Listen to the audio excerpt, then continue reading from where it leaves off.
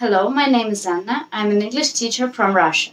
Currently, I am living here in Moscow, but soon I'm planning to come to Vietnam this April or May.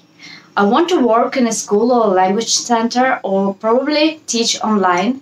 And I have experience in working in India as an English teacher and also years of experience in Russia.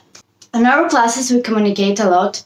We play games, we sing songs, and we improve our vocabulary by talking, communicating with each other in a group, and of course with me, with a teacher. If you are interested in working with me, please contact me in Facebook or by my email. See you in Vietnam.